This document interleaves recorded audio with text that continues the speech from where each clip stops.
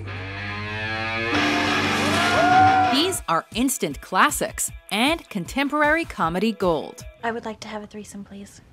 Don't think of it as a threesome. Think of it as having sex with your girlfriend while someone else also has sex with your girlfriend. Welcome to WatchMojo.com, and today we're counting down our picks for the top 10 comedies from the first half of the 2010s. For our series on the top comedies of all time, we've chosen comedy films per decade based on their iconic status, critical acclaim, box office success, watchability, and, of course, how funny they are. I'm not feeling whatever they're doing. Carlton, please, escort these two up. However, we're excluding romantic comedies like Crazy Stupid Love. Seriously? This is part of a series of videos spanning the decades of comedic films, from the 1930s to the 2000s. Go, go, go! Pick up your knee! Number 10. Pitch Perfect. Nothing makes a woman feel more like a girl than a man who sings like a boy. A comedy in the same vein as Mean Girls or Easy A, this film centers on a freshman named Becca Mitchell, who is cajoled by her father into joining her school's all-female singing group, the Barden Bellas. You gotta try something new, Beck. Join one club on campus. Take Glee, add in some comedy, and Pitch Perfect is the outcome. Oh, John, you're so right, everything else seems wrong. Topped off with proven actors in the comedy genre. Seriously, you girls are awesome. Me horrible, I hate you, kill yourselves. And a number of toe-tapping musical scenes. And this is a modern musical that'll keep you humming and cackling for days. I gotta bag it up. We out. Number 9.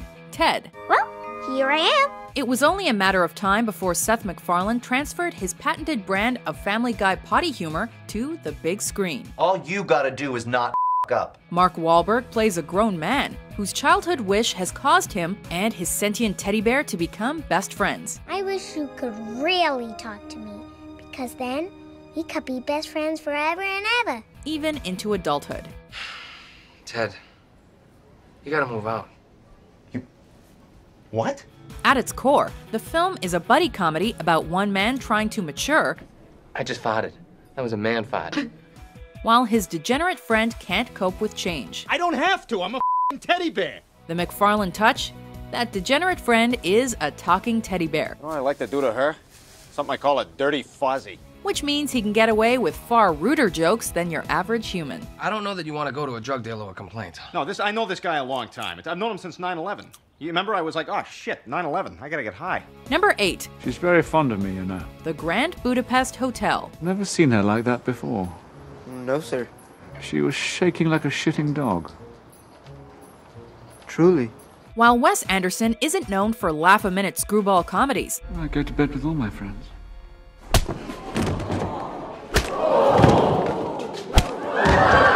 he manages to hit the right notes in this understated movie. Why do you want to be a lobby boy? Well, who wouldn't?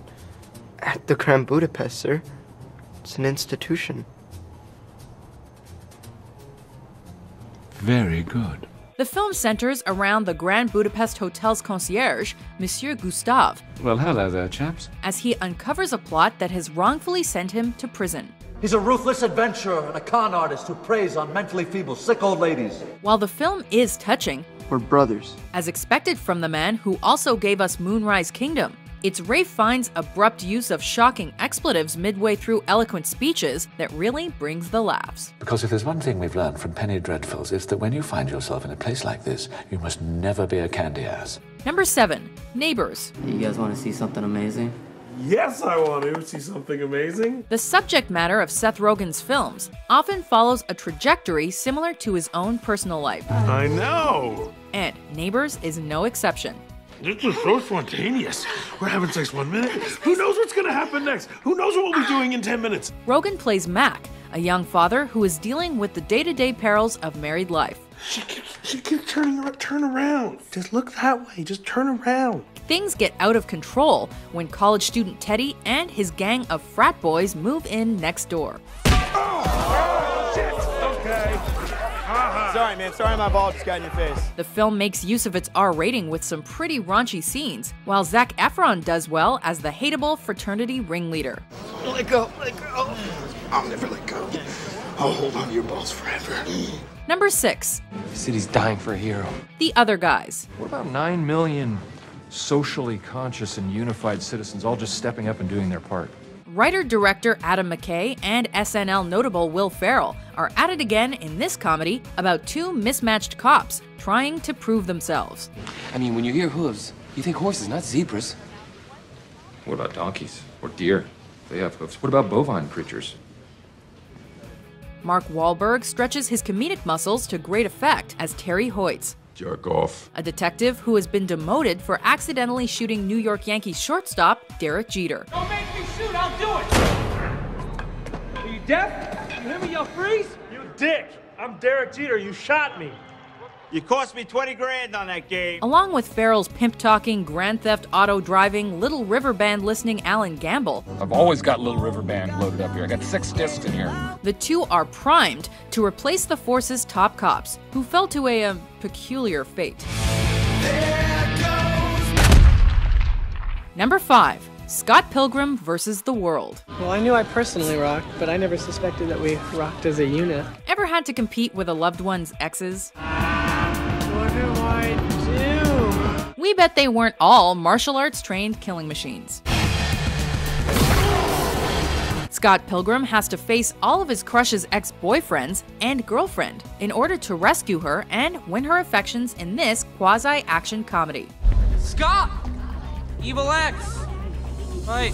Filled to the brim with all kinds of video game, sitcom, and movie references, Scott Pilgrim manages to be deeply nostalgic while maintaining a fun, wacky plot with an awkward-as-ever Michael Cera at the helm. You made me swallow my gum. It's gonna be in my digestive tract for 7 years! Number 4. Hot Tub Time Machine. Oh man, you guys gotta get in here. It's gonna change you. When 3 middle-aged down-and-outs discover a questionable time machine in the form of a hot tub, It must be some kind of hot tub time machine. they use it to right the wrongs in their past. What color is Michael Jackson? Black. John Cusack, Craig Robinson, and Rob Corddry form a versatile comedic trio on a collision course with all kinds of 80s references, bad hair, fashion, and even a few notable cameos from Chevy Chase and William Zabka of Karate Kid fame. Well done, I like your style. I like your style. It's very creative.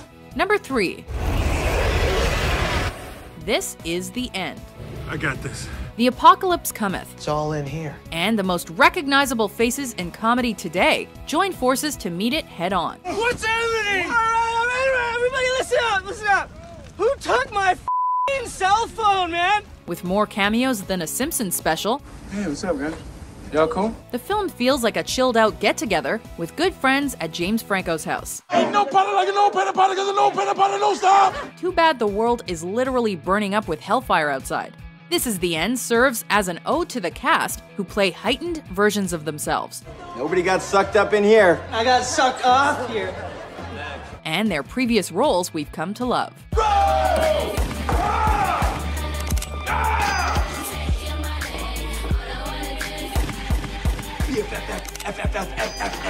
Number 2.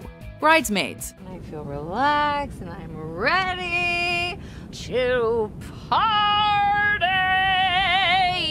SNL alums Kristen Wiig and Maya Rudolph reunite for this comedy about a single 30-something woman who can't quite let go when her best friend is set to be married. Keep smiling, keep shining, knowing you can always count on me. Annie Walker puts in her best efforts not to be left alone, Help me, I'm poor. while Lillian moves on to bigger and better things. Are you kidding me? This film proved to be Melissa McCarthy's big break, as she stole the show. Look away! Or the sink, as the crass and unkempt sister-in-law Megan. I'm not with him. Sorry. Oh, all right. I'm glad he's single, because I'm gonna climb that like a tree. These maids get the honor of being number 2 on our list, just like they made number 2 in the streets. Well, you're really doing it, aren't you? You're just shitting in the street. Before we unveil our pick for comedy of the first half of the 2010s, here are a few honorable mentions. Shouldn't somebody stop this? Feel how good this feels? I'm gonna cover the whole outside of my house in this material. Hey, zip your face. Zip my face? Are you serious? Yeah, he said zip your face. That's your best line? That's your best tough guy line? You heard me, zip your face. Why don't you zip your vagina, Raymond Burr? That's my favorite. Rape. What? Rape. That's a rape. This is what raping is. You're a raper and you've raped me. That's a rape! Now you can do this on your own, but everyone knows that no one likes to be alone. So get on the floor and grab somebody. Okay, so we'll just say there's a hell. There is. Just so we're clear. Okay, so for argument's sake. No, there's no argument. It's there. Right below our feet. Right above the Orient. And arrest people now! Number 1, 21 Jump Street. Perhaps the most entertaining crime-fighting duo since Batman and Robin. Let's just finger each other's mouths. No! Yeah. No, you're not fingering my mouth. Do you want to die? Do you want to die? Jonah Hill and Channing Tatum team up to take down a nefarious high school drug ring. Officers Schmidt and Jenko are called upon due to their youthful looks. You look really old. Were you held back or something? Or? No.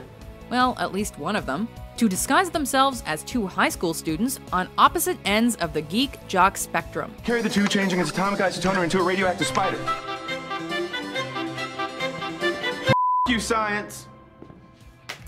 The movie is chock full of high-octane stunts, bone-tingling shootouts, Shot me in the dick!